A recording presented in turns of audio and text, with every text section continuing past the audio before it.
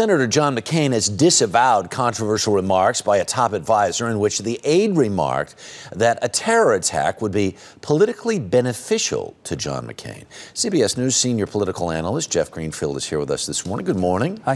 His comment was made by Charlie Black. First, explain who Charlie Black is for the uninitiated. Charlie Black is a veteran Republican political operative for decades, played a role at least as far back as Reagan, I think before that, and signed on as an unpaid senior advisor to McCain when he was at his ebb back months ago. So he's a key player in the McCain campaign. Right. Here's what happens. Fortune magazine goes to talk to McCain about his economic policies, and it's a conversation really being a lot about national security. They go to Charlie Black, and Charlie Black basically says, if there were a terrorist attack, it would be a big advantage for John McCain.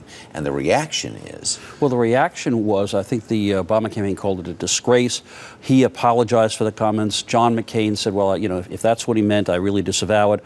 All of which ignores the question, well, on the merits, as a political piece of analysis, of course it would be, and everyone knows that. John McCain's strength is national security. I'm the tough guy, and if something were to happen, he'd probably be beneficial. It's like the reverse of Voltaire, who once said, I disagree with what you say, but I'll defend to the death your right to say it. In this case, I probably agree with what Charlie Black said, but he's probably, I disagree, or most people do, with his ability to say it as a McCain advisor. As it turns out, was not John McCain a beneficiary of this sort of bubble that happened of concern after Benazir Bhutto was assassinated? Not only that, last December 28th, he said, yeah, it might help me. He was asked.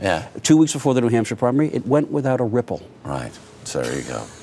Advisor gate. Chapter whatever. Jeff Greenfield, always good to see you. Thank you very much.